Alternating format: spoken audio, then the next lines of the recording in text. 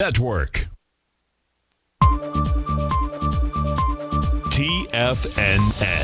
Headline News Update.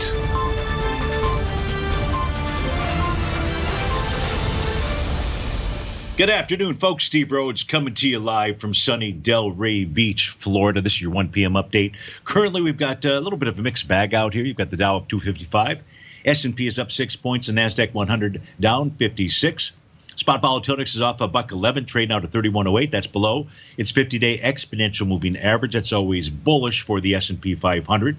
Gold's off $1, silver down 24 cents. Light sweet crude is up 17 pennies. So let's go take a look at some screens out here.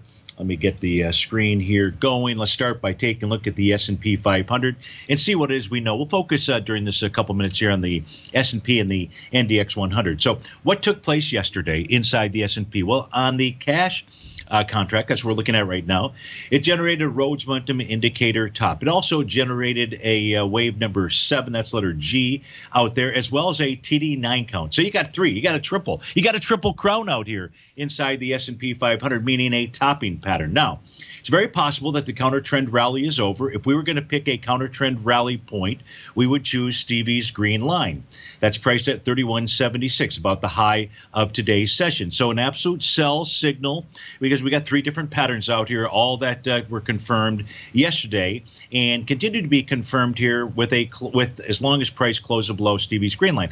If it doesn't, then price is just going to be trading in between support and resistance. That green line could become support. Right now, it is resistance. If we go take a look at the ES Mini, the reason why, first, Stevie's green line on the daily basis would be a logical place for a counter trend rally to end.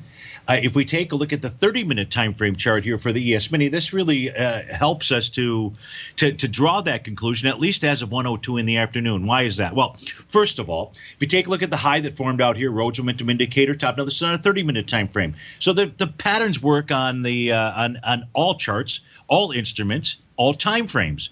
Take a look at this morning's bottom. This morning, we were going to go short in the newsletter this morning, and but then all of a sudden there was a push down into the 9 o'clock time frame that triggered the Rhodes Momentum Indicator signal. And my message was, no, no, no, no, no, we don't do that. Why? Because we should see some type of bounce or rally. And that's exactly what took place inside the ES Mini at 10 o'clock. But look at where price ran into resistance. The top of its European opening range, 31.64. That's why in the S&P 500, the counter trend rally may be done. Hey, stay tuned, folks. We couldn't get to everything. Stay tuned for the 1 o'clock show, The Trader's Edge. If you're off to start your Tuesday, have a terrific one.